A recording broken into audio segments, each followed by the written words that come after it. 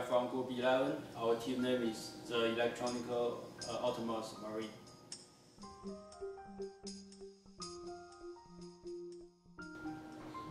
Hi, my name is Mohammad. I'm studying computer engineering. I'm the one who's in charge in GPS integration. Hello, I'm Abdullah.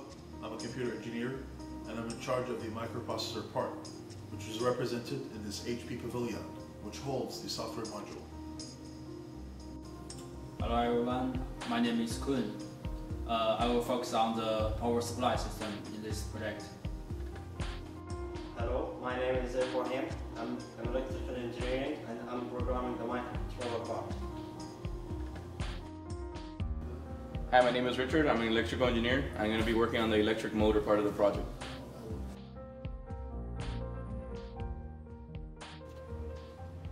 Our project is an autonomous vessel that will travel through a predetermined and programmed path as it collects data systematically and continuously.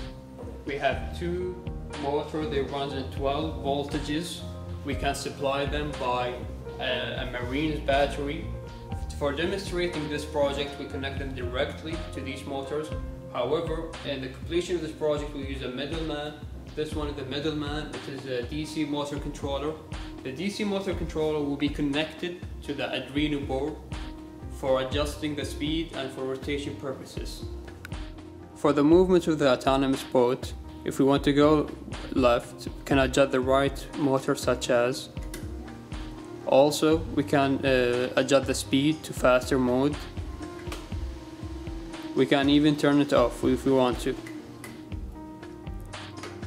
The two motors can run in the same time as follow.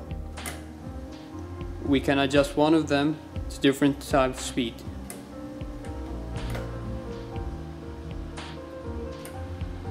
Many safety considerations were taken in the design of the Electronic Autonomous Marine, or T.E.A.M.